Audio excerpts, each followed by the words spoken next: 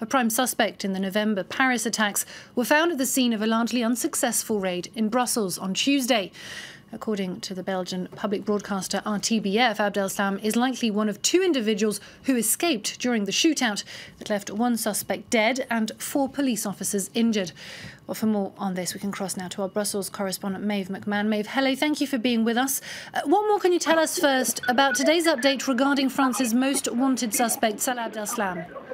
Yeah, well, it's certainly a disconcerting update to come this Friday afternoon. I'm just at a busy metro station. I see the government is taking this very seriously. There's an increased military presence all over the metro here on the platforms and the entry into the metro. The thing is, on Tuesday of this week at about 2:30, Belgian authorities, with the help of their French counterparts, went to an apartment in the Sochray district on Rue Dries. They were carrying out a routine search. It was linked, of course, to the investigation into the Paris attacks that took place on the 13th of November. When they arrived, a Kalashnikov was greeted by them when a man tried to shoot at them, which left 3 people wounded at this stage. And on the very same day, 2 people fled from that scene.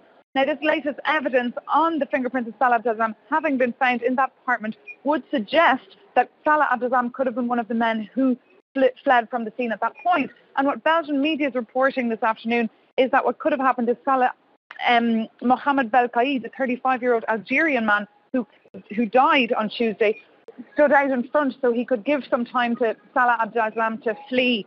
Now, that's pure speculation at this point. We're, of course, waiting for clearer details. Charles Michel, the Prime Minister of Belgium, is in the EU Turkey summit now as we speak, but he's held an emergency Security Council meeting as soon as that meeting comes to an end to discuss the situation and if Salah Abdeslam was linked to this Mohamed Belkaïd, for how long, and for how long could Salah Abdeslam, if he was there, have been in Sochray, a very residential district in Brussels with schools and creches and butchers and almost 55,000 people living there.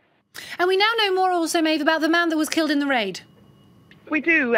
Mohamed Belkaïd is his name. He's a 35-year-old Algerian citizen. He was living illegally here in Belgium. Now, when you move to Belgium, you're supposed to register with the local authorities of your commune. But the local authorities were not aware of his existence, of the fact that he was living in that residence. They know that he committed a petty crime back in 2014, but had no more information on him. Now, on Tuesday, in that residence where he was staying, they found an Islamic State flag, they found a book on Salafism, and they found Kalashnikov, another very concerning item. The investigation, of course, is ongoing, with all eyes to see what else will be the more revelations that will come out of it. Maeve McMahon reporting there. Thank you very much for that update.